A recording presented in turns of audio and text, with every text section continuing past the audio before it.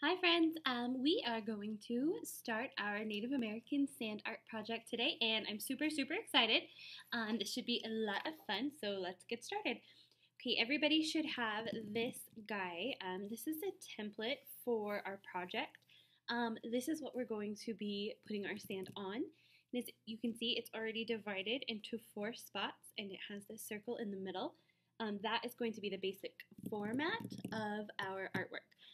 So the very first thing that we need to do is we need to take a look back at our Native American symbol imagery, and we need to decide what we want in our composition. So if you remember, we were looking off of this warm-up.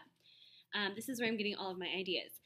Before we do anything else, I want you to notice that this kind of looks like the start of this sun. And what does this sun mean? Right, it means happiness. So, before I start anything else, I'm going to turn this into the symbol for happiness. Friends, I am using a black pen so that you can see what I'm drawing easier. You should be using a pencil so that anything you want to change, you can. So, I already have my circle. I already have my north, south, east, and west lines. The only thing I need to add are the double lines that are parallel that are between all of my these lines.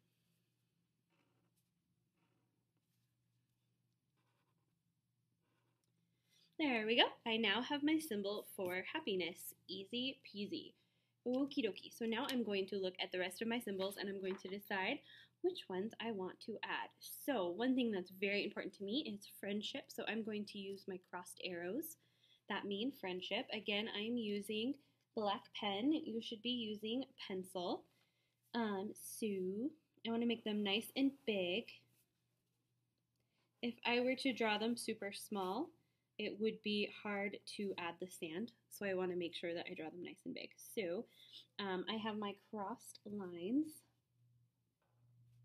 I have my angle line right here and an angle line right here. And then I'm going to add 2 more angle lines. 1, 2. I'm going to do the same thing over here. Voila, there I have my symbol for friendship. I am not going to write the word friendship on this. Nope. I don't want any words, I just want the symbols. Next, I think that I am going to do the symbol for mountain, which means great abundance. So I am going to start with a line that goes just like this. It says a horizontal line. And then I am going to draw a zigzag line above it. So a zigzag line is a bunch of angle lines put together. Voila, there are my mountains. That means great abundance. Let's see, what else am I going to put?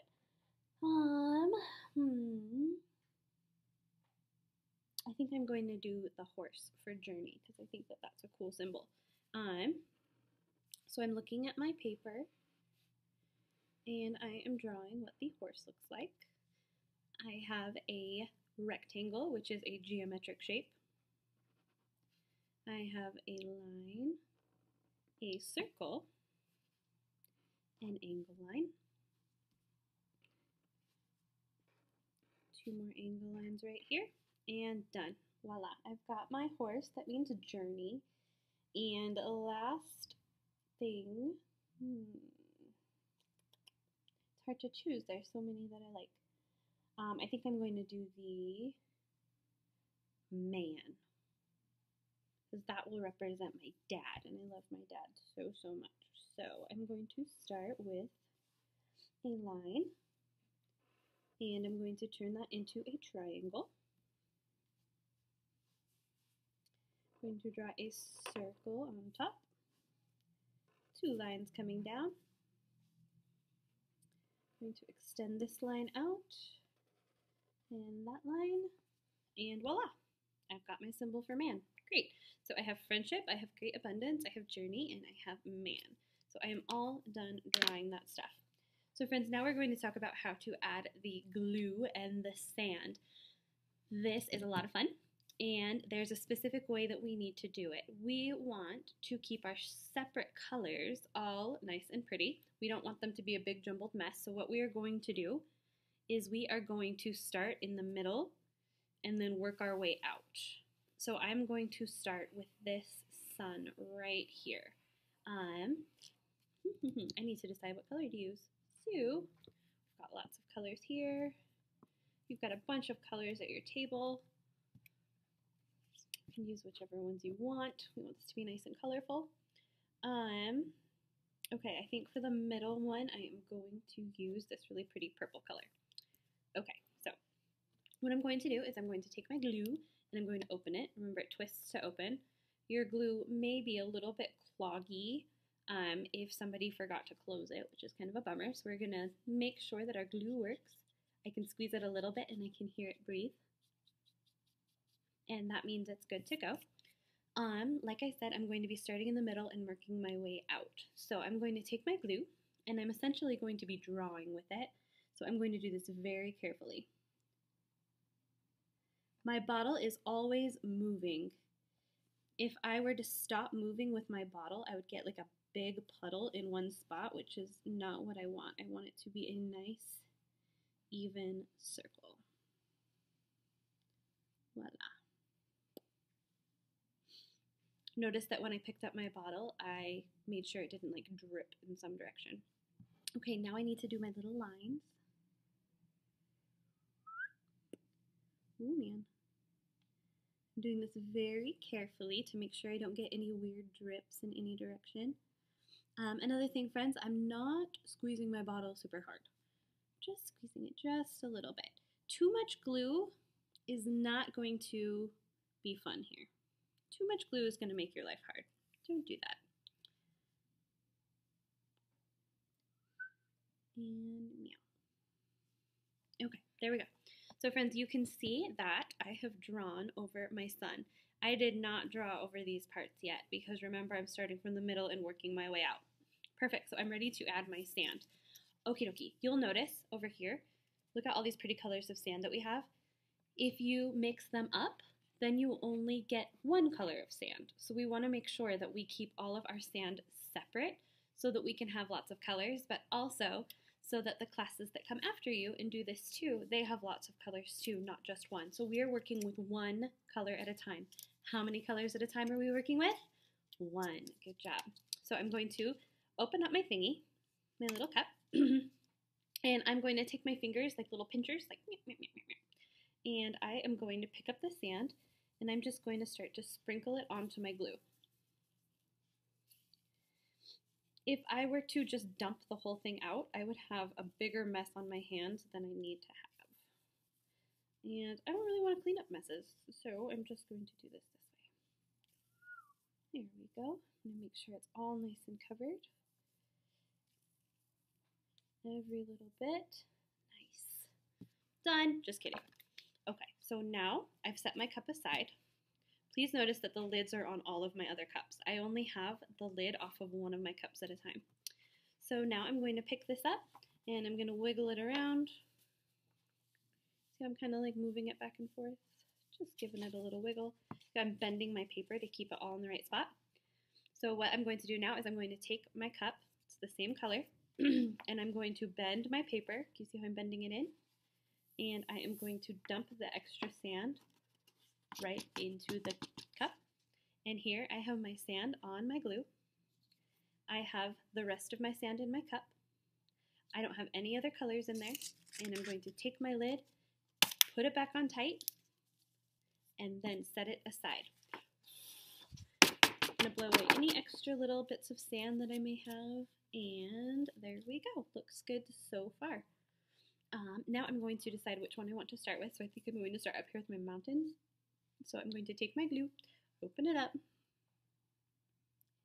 and I'm very carefully going to trace my mountains with my glue. Remember, I don't want to stop at any point and like keep squeezing my bottle because then I'll have a big clump of glue. That's not what I want. Alrighty, what color should my mountains be? think I'm going to make my mountains this color. It's kind of like a light purpley pink. So what I'm going to do is I'm going to take the lid off. I only have the lid off of one cup at a time. The rest of my lids are closed. And I'm going to take my pinchy fingers and I am going to put this kind of pink purpley color onto my mountains. Alright friends, this part is important. I'm going to set my cup aside. If I were to pick up my paper and tilt it in a way that the sand could fall down onto my sun, oh oops, watch out. Don't touch it, it's still wet.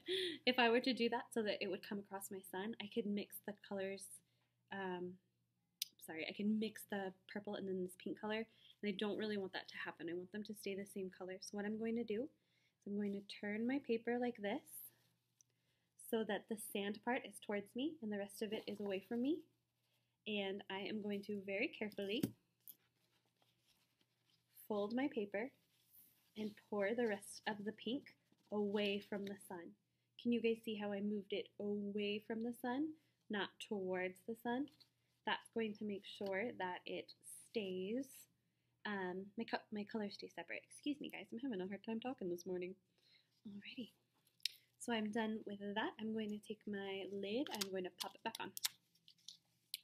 Alrighty, I'm going to keep going around. I'm going to decide what color I want my horse to be. I think I want my horse to be green. Sure, I'll have my horse be green. Okay, if you've got anything on your glue, you can just wipe it off on the paper. And here I go.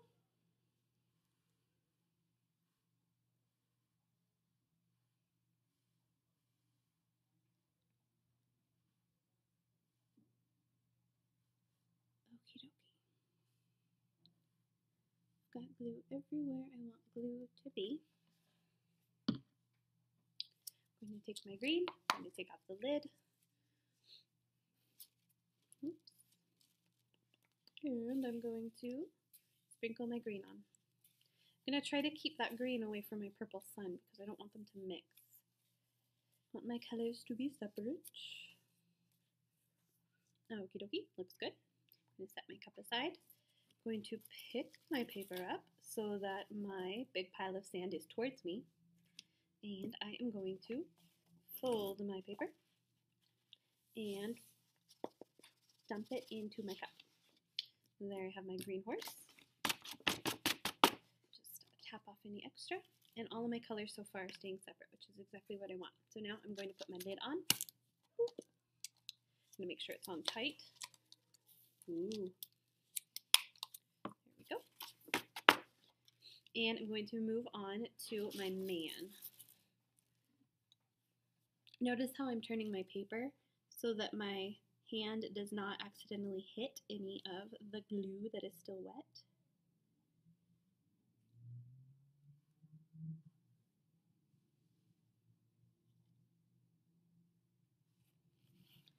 Alrighty. I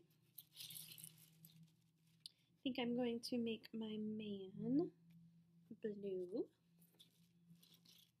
So I've got my blue cup. Pop it open. Set my cup, set the lid aside and start to sprinkle on my sand. Here we go. Set my cup aside. I'm going to pick it up. Kind of fold it a little bit. And pour the rest of the sand back in the cup. Voila. Cruising right along. Now I have friendship, my arrows.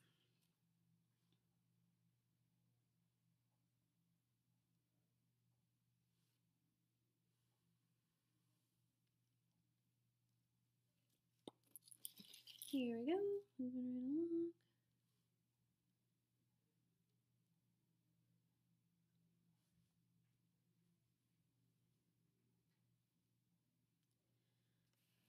along. Ta-da! I think that I want my friendship arrows. Oops, I forgot a little spot. Here we go. want my friendship arrows to be red. I've got some red sand right here. Pinchy fingers, putting the sand on.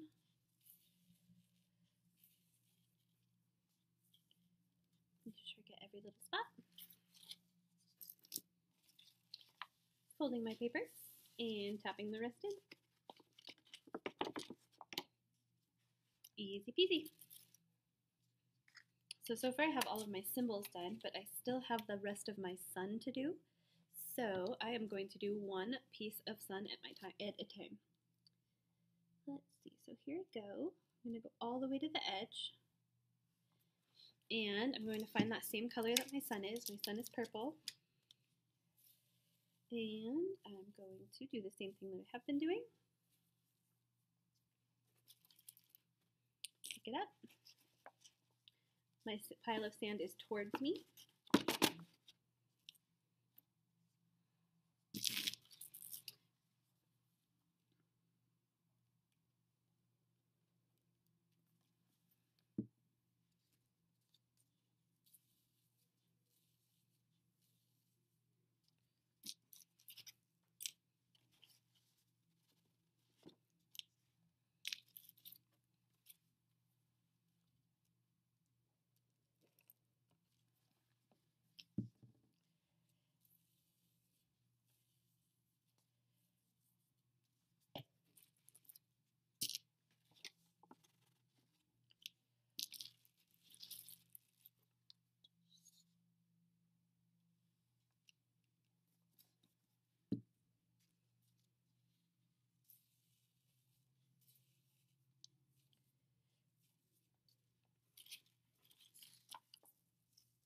Oops, I spilled a little bit.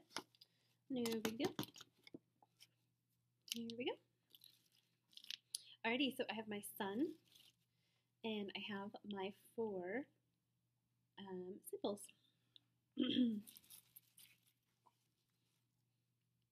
And my friends, I am done. What I'm going to do is I'm going to put this in the drying rack to make sure that nothing happens to it because this is pretty fragile right now. Do you guys remember when my pinky hit that line and it like so what I'm going to do is I'm going to put it in the drying rack, and next time I see you, I'll pass them back to you and we will finish them up. The only thing that we have left to do is we need to pick a color of paper, and we're going to mount it onto that color of paper so it has a nice border, and then we are done. I'm so excited. I think that these are so fun, and they are fast and fun to do. And next up we have our weaving, which I'm so excited about. So friends, that is all for this video, and I love you very much, and goodbye.